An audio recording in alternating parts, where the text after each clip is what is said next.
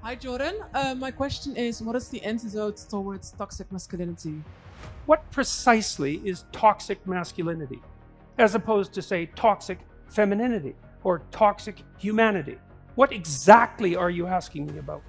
I really want to know what you like, how you would describe toxic masculinity. No, I want you to define what toxic masculinity constitutes. Since we're going to define things so carefully, let's do it. In this engaging discussion, Jordan Peterson confronts the concept of toxic masculinity during a public debate with a female audience member.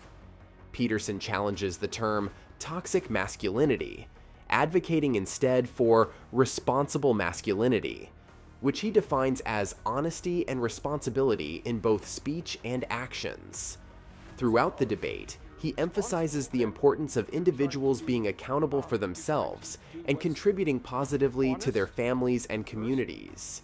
The conversation takes a critical turn as Peterson presses his opponent to define toxic masculinity precisely, highlighting the difficulties in defining the term and questioning its validity compared to broader human behaviors that transcend gender. This intellectual exchange provides deep insights into Peterson's views on gender, responsibility, and societal norms. Hi, Jordan. My question is, what is the antidote towards toxic masculinity?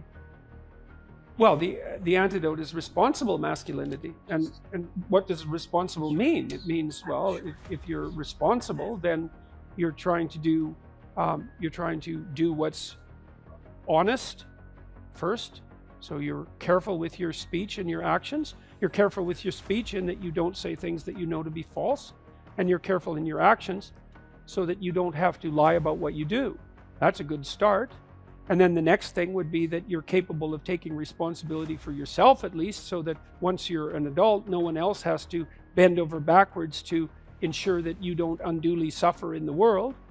And so that's responsibility for yourself. And then if you get halfway good at that, well, then, you might think about taking on the responsibility of a family and contributing to your community and doing all those things in a harmonious manner.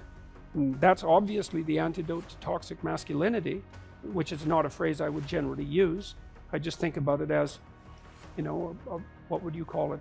I think sinful behavior is a much more accurate representation personally, but it's honesty and responsibility. And I do think about it as a function of harmony. I said that didn't cover really a toxic masculinity, right? Because yes, it's dealing with the principle of reciprocity. You just said that you have to be honest and responsible as a man.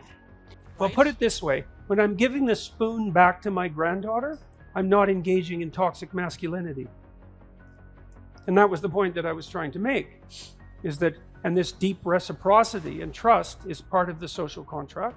And it is precisely the antidote to what precisely, since we're going to pursue this, what precisely is toxic masculinity, as opposed to, say, toxic femininity or toxic humanity? What exactly are you asking me about? I really want to know what you like, how you would describe toxic masculinity. No, I want you to define what toxic masculinity constitutes. Since we're going to define things so carefully, let's do it. I think that the moment when you kind of, I have a hard time to kind of describe it in English.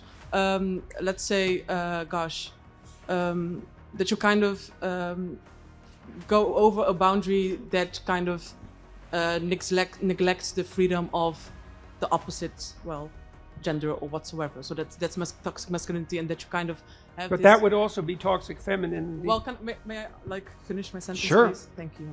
And then also, I lost my sentence now.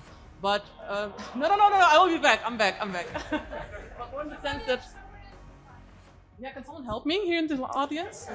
Okay, so before we move on, let me point something out. That I was willing to undertake this line of discussion, allowing for the possibility that the category of toxic masculinity had some content, right?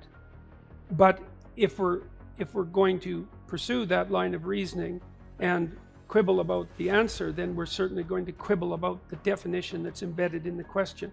And so part of what's happened in our discourse is that we're required ethically to assume a priori, merely out of politeness, that the utterance toxic masculinity actually constitutes a meaningful phrase.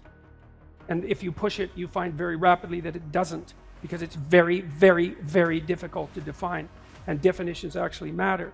And so if it's a matter of transgressing against the boundaries of gender appropriate behavior, well, first of all, that indicates that there's something universal and normative about gender appropriate behavior, which is something that people who push the idea of toxic masculinity generally tend not to presume. And second, it's just as likely to happen among women as among men, in which case it's not toxic masculinity.